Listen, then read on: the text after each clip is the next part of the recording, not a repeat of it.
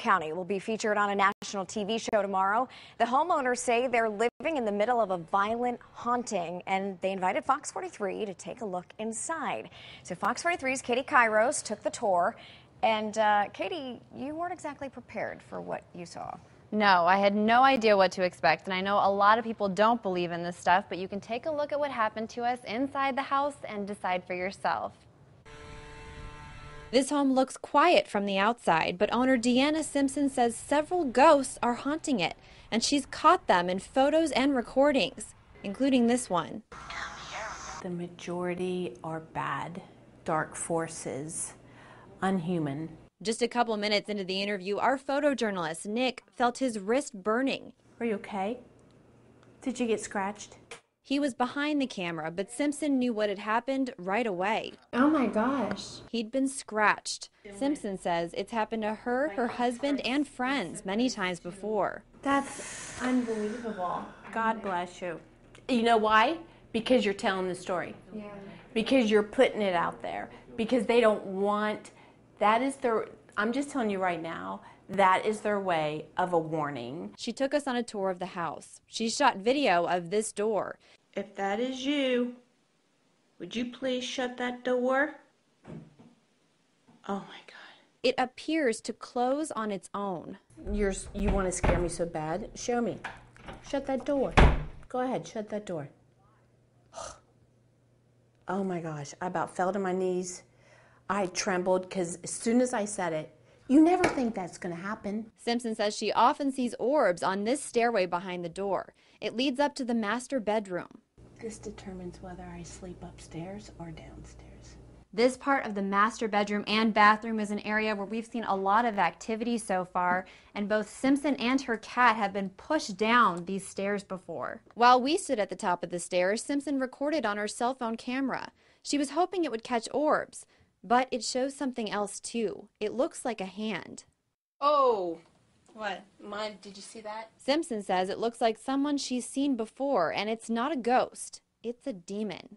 It's been seen in the basement. When it came on me, I couldn't breathe, I couldn't scream, I couldn't move. So far in this house, Nick has been scratched. I've been touched and pinched. We've seen strange lights on the walls and heard noises, and we haven't even gone down to the basement yet. Where is the place where you saw the Shadow Man picture? This photo was taken with a deer camera in the basement. This picture right here is the Shadow Man. He's about 7 foot tall. Simpson says she's scared by what's happened, but she and her husband have lived in this home for 7 years.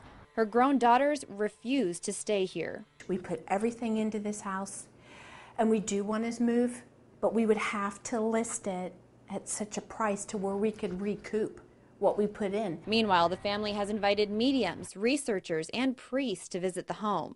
The results of one investigation will appear on the Travel Channel show, The Dead Files. Simpson says there's a history of grisly deaths in the house. I have to prove to people our life, so that way they'd understand. Whatever you think, we weren't in a hurry to come back anytime soon.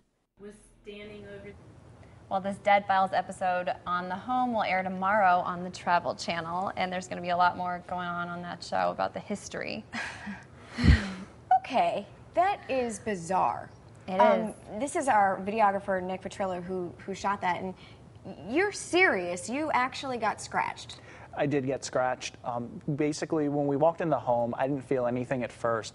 And then as soon as we sat down and I was shooting the interview with Katie, I felt it was something like a piece of hot metal almost. Just, it was really strange. I'd never felt anything like that before. And then I looked down on my wrist and I noticed there was a scratch there. I wasn't going to say anything at first. And then Deanna asked me, are you okay? Did you get scratched? And then I admitted that I noticed that I was like, yeah, this actually happened.